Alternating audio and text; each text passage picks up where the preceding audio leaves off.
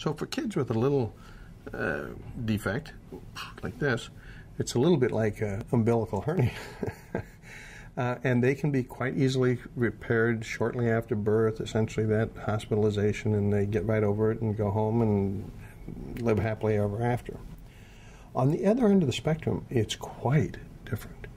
Huge omphaloceles, and they can be essentially the whole abdomen with all the stuff out of them, can be a very challenging problem surgically, because you can't just push the stuff back in and fix it. You cannot do that. There's not enough room, it's too stressful, it just doesn't work.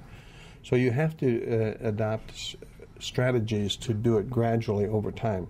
And they're quite varied, these strategies. So, and it depends exactly what's out and how big the thing is. But it could range all the way from putting a covering on, squeezing the covering down over a matter of a week or so, and then actually repairing it, and there you go. That is great. But some you can't even do that. Some you have to adopt a longer-term strategy of squeezing the thing to get it in, sometimes over months or even longer.